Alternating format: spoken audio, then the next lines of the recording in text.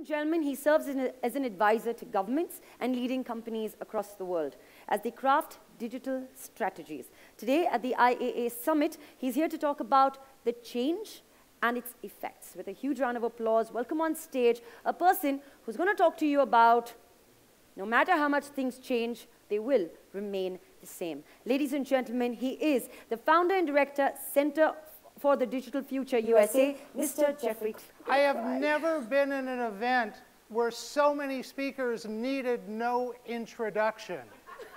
Whether it was Shah Rukh Khan, whether it was the greatest athlete in the world, the Swami, I'm the guy who actually needs the introduction. So, but I am delighted to be here. I've never been in this part of India before. It is really exciting to be in God's country. Incidentally, God, another person who needs no introduction. Anyway, I'm a television guy. I've spent most of my life in the world of television, the most powerful medium ever invented. And in the work I did in television, I was always taught that we blew it where television was concerned.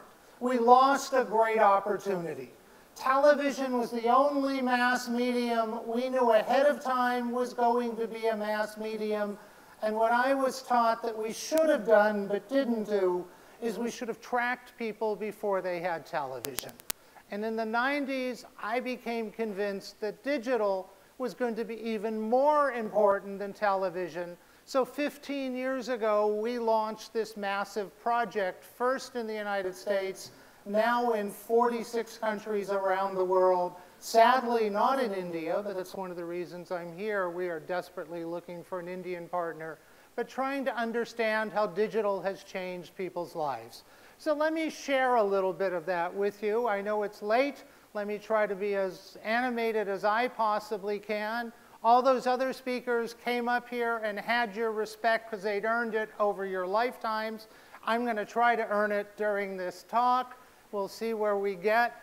But we'll start with the fact that in 1975, across most of the world, people spent 16 hours a week in front of a screen. Last year, it was 47 hours, and we think those 47 hours will be over 60 in the next 5 to 8 years. But even if you forget the 60, just look at 47, that's over a quarter of all time. If you factor in sleep, which is sort of important, it's over a third of all awake time. 47 hours is really pretty remarkable. Incidentally, those 16 hours in 1975 were Those 16 hours were one screen in the home on a schedule. Those 47 hours are 3, or depending on how you count tablets and watches, 4 screens. I think everybody counts screens the same way, but just to be sure, television is the first screen, computers are the second screen, smartphones are the third screen. Movie theater owners have been complaining for a generation, hey, we're the 4th screen. Nobody takes that very seriously, probably because you don't own that screen or even rent it. You just use it for 2 hours.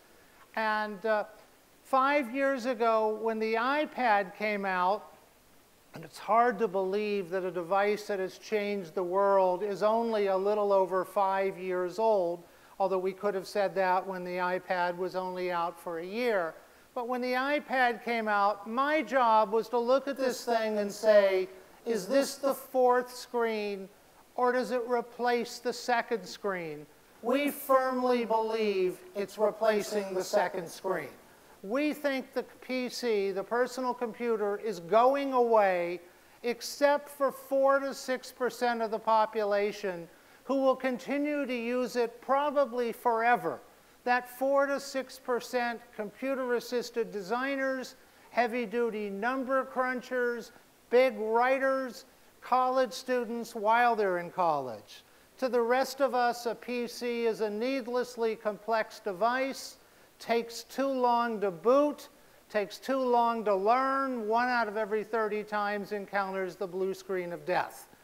Now we're looking at whether the watch is the fourth screen. Now, I've been on record. My job's to do all kind of predictions. I just made one saying we think the PC will not survive, except for 4 to 6% of the population.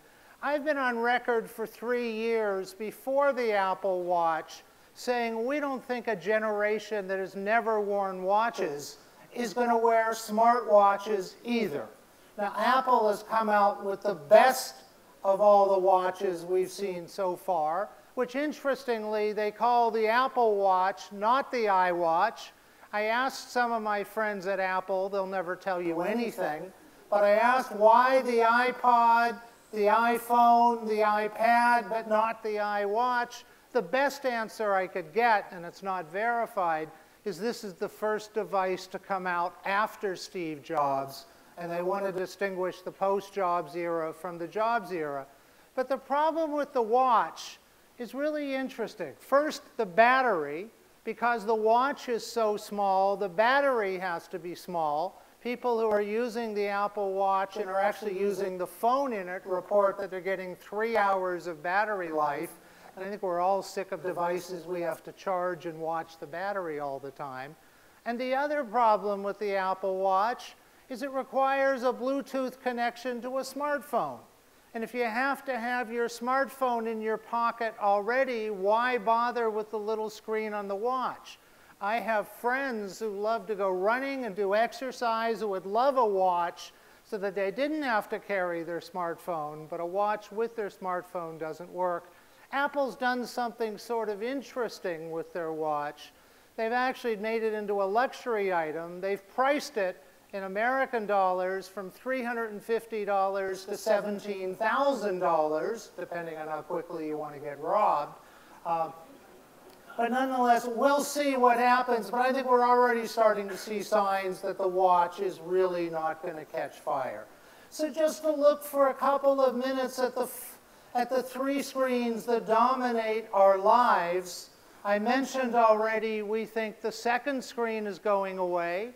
As we've heard throughout this conference, the third screen, the smartphone, is the center of our lives. In the work we do, we're now seeing millions of people who have never accessed the internet anyway except on a smartphone. I could give you 1,000 examples of how important smartphones are to us, but I'll give you just 2. Well, first example, we've discovered people almost never lose their smartphones. They can drop them in the street and they can break. How many of you have ever had a broken screen? You can drop them in the bathtub or, God forbid, the toilet and get it wet. How many of you have ever done that? For me, it was the bathtub, not the toilet. I don't know what I would have done with the toilet. They can be stolen, but we almost never lose them. And the reason we almost never lose them is that if you leave your phone on the table where you're sitting, you couldn't even get near that door before you're accessing it, noticing it's gone. You can't get far enough away from it to lose it. I think that has nothing to do with me for some reason. Whereas if I left a credit card on a table in a restaurant,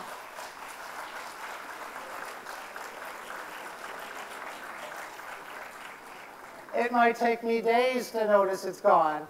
The other example of how important these devices are is I've had one of these big Samsung phones for a couple of years now, before Apple came out with their 6 Plus. And frequently I would be sitting at a table and someone would say to me, "Can I look at your phone?" And the answer is, of course you can look at my phone. I have no dirty pictures on it. I have nothing that I would mind any of you seeing. But I've noticed that when I hand my phone over to you, who I like and trust, after about 30 seconds, I start saying to myself, only to myself, I don't say it out loud, I don't think I'm rude enough to say it out loud, but I say to myself, give it back. That's mine, damn it. That's not yours. And then, interestingly, on this theme of old and what goes around, the first screen in 2015, we heard a little bit of that from Samir, The first screen is the screen that is changing the most, television. This is the year that television, in my view, is at the tipping point again. We're seeing services that are going over the top, selling directly to consumers, not going through the air, not using cable or satellite. We're seeing teenagers who go out and when they graduate college and get their first apartments, not buying television sets, but that's not lack of interest in television. Interest in television and video is greater than anything we've seen in the last 50 years. But television is changing. We don't watch crap anymore on television, or put better, we don't watch what is crap to us through streaming, through DVRs, through other technologies. We only watch the kind of television we want to watch. Moving on just a little bit, I'm lucky. I get to spend all this time with brands. I get to advise brands. I get to learn more about what they're doing. And I find that in the world of technology, almost everybody's nervous and uncomfortable.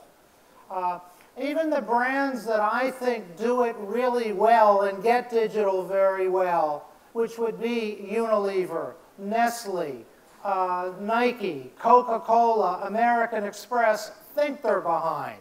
The ones that are behind know they're behind, but nobody's comfortable. Two examples of this.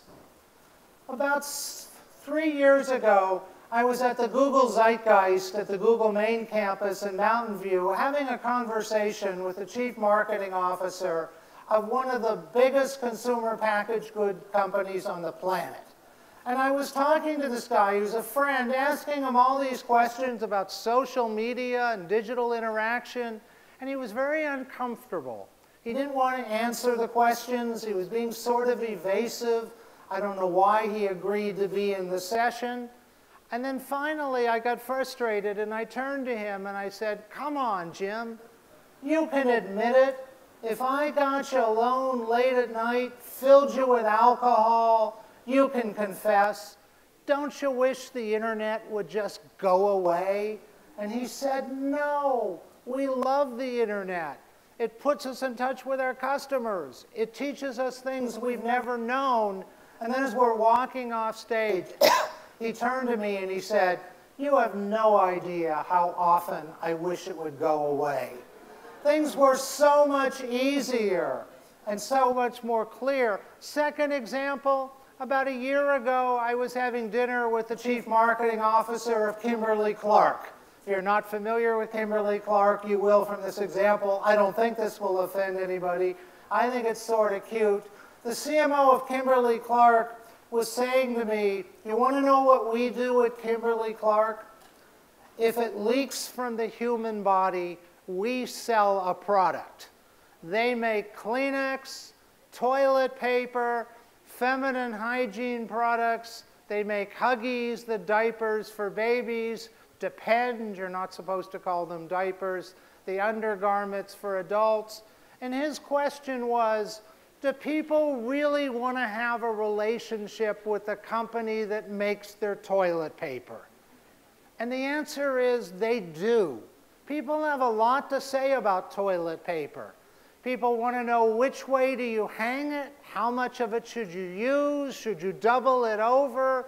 Even the innovation of taking the roll out of the toilet paper came from consumers. But if people want to have a relationship with the company that makes their toilet paper, they want to have a relationship with every company. So I don't pretend to offer advice or tell people what to do, but the one piece of advice I offer to brands, to journalists, to parents, and I offer to you as well as to myself, is your learning curve must be steeper than your action curve. Your job is to study, learn, understand. You don't have to invest. You don't have to spend lots of money. You don't have to have elaborate policies, but you have to learn. For example, 6 years ago, I was telling every brand who would listen to me, learn everything there is to learn about Second Life. Second Life, the virtual reality community where you had an avatar. You could use dollars, which were called Linden dollars, named after the laboratory that started Second Life. Those were dollars that were convertible into real dollars. You could build an island, as General Motors did. You could build a consulate, as the Swedish government did. Within a year, I was telling every brand who would listen to me, if you're on Second Life, get the hell out as fast as you possibly can. It was filled with terrorism.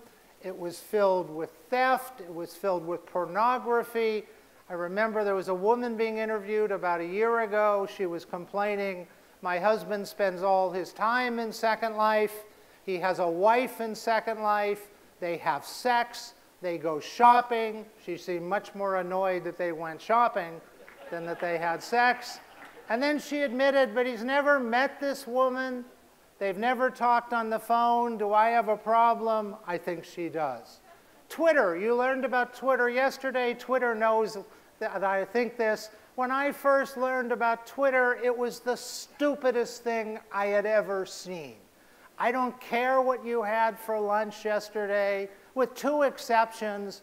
If you had the best meal of your life, I'd love to hear about that.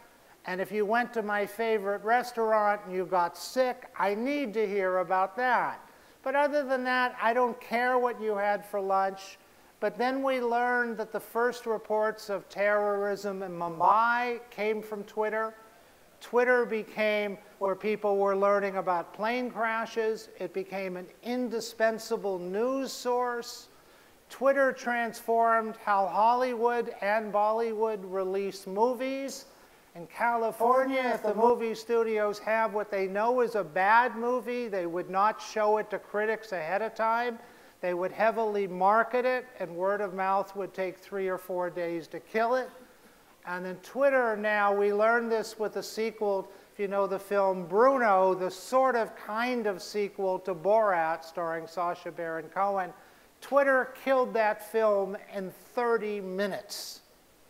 It's how fast it stopped people who were actually on their way to the movie theater getting tweets who decided not to go based on those tweets. So Twitter now, of course, has played, we're still assessing what its role has been in the Arab Spring. We're still assessing what the outcome of the Arab Spring will be. Twitter has become an indispensable customer service tool, probably the best customer service tool on the planet. So the job of brands and everyone else is to study, is to learn this stuff, is to dabble. 2 examples of things in now and in the future. Google Glass. Google Glass has gotten a bad rap. The people who experiment, Google has sort of pulled back from Google Glass a little bit for the time being. The people who were the first owners of Google Glass, and you had to be invited, and it was $1,500, so you had to be wealthy, and they sort of got a bad reputation. There was all of a sudden people were calling all the people wearing Google Glass glassholes, which in many ways was a well-deserved name. But what Google Glass is trying to do is very powerful, to put the internet right here. When I started my work 15 years ago, everybody connected to the internet with a PC on the desk and a hard wire to the wall. And the first mobile internet we saw didn't come till about 2004, when we had laptops and Wi-Fi, when you could literally put the internet on your laptop. Smartphones then let us put the internet here, and all Google Glass does is move it to here. Now, some of my friends cynically say that's just a stopgap measure until we implant the chip in the brain. But nonetheless, the idea of having the internet here is very powerful. And you heard Ralph talk a little bit about virtual reality, which is now beginning to really make an appearance. I work with some of the biggest retailers in the world, and my advice to them is you don't have to have a Google Glass or an Oculus policy. You don't have to spend millions of dollars. You have to go out and buy a couple of pair. And you have to begin to understand how will your business change if all of your customers walk in wearing Google Glass or virtual reality goggles.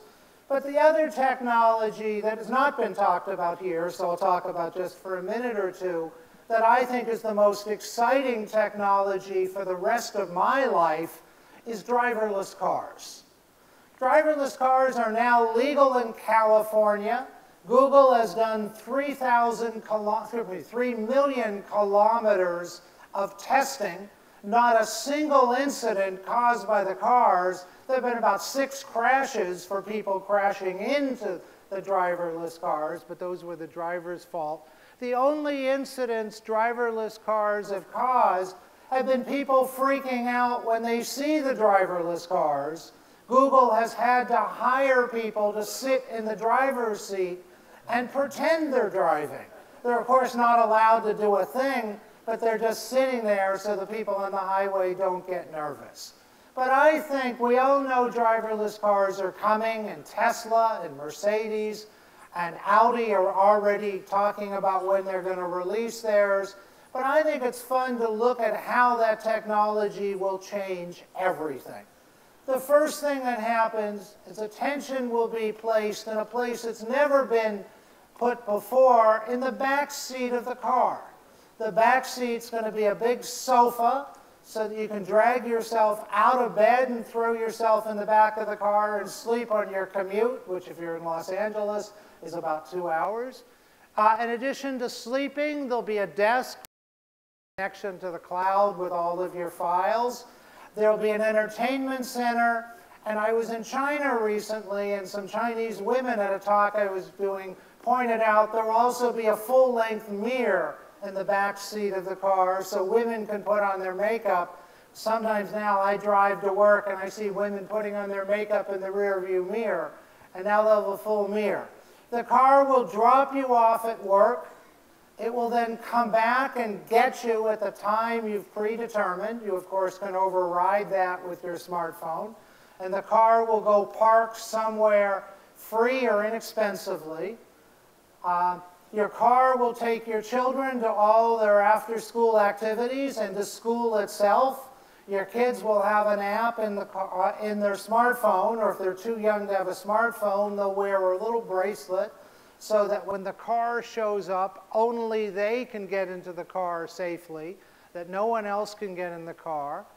The car will allow people who are blind or handicapped to get around as easily as those who are not. It will end the awkward conversation with your parents and grandparents where you have to take the car keys away when they can no longer drive. It will be the end of drunk driving because instead of a designated driver, there will be a designated car. And I think, and Elon Musk just said this, and I was really delighted to hear him say it, I think we're going to get to the point in 30 years where we're not going to let human beings drive. Now, I live in the driving capital of the world, Los Angeles. I have friends who say, I'll never tolerate that. I love driving. Well, I have friends who love to ride horses, but you can't ride horses through major cities. If you love to ride horses, you have to go to a ranch or a farm. I think in 30 years, if you love cars, you'll have to go to a track and drive cars. Because if we take human beings out of the driving equation, then we'll see the end of auto accidents, which will mean the end of auto insurance and the end of lawyers taking advantage of auto accidents. It will, in America, 34,000 people a year die on the highways. And I'm told that in India, it's proportionate. I know in China, it's even higher than that proportion. So we're talking about saving hundreds of thousands of lives. We are reducing, not eliminating pollution, because cars that don't speed up and slow down but drive at a regular pace use less energy. And cars can get closer together, so congestion will be minimized a little bit. And of course, the most exciting thing, which some of you, if you've been following along with me, are probably already thinking about, is when your car drops you off at work, why is it still your car? What will actually happen is the car will drop you off at work, and then it will go be somebody else's car. And then the car that comes back to get you at the end of the day may only by coincidence be the same car that took you to work in the morning. I think people will buy a level of car. There'll probably be 4 levels of car. One, the most basic kind of car, like what the Tata car is, all the way up to the highest level to people who want to show off and have big luxury, sexy-looking cars. But this whole idea of sharing, of course, is transforming our entire economy. Anyway, I know we have other things to get to, and we're very far behind, so I think I'll cut what I'm going to say a little bit short. But it's been an absolute pleasure to meet you. If any of you are interested in our predictions, our work, you can go to our website, which is just digitalcenter.org. Center spelled the American way, or as I like to say, the right way. And I'm just teasing. But it really is an honor to be here with you in India, and especially in God's country. Thank you very, very much.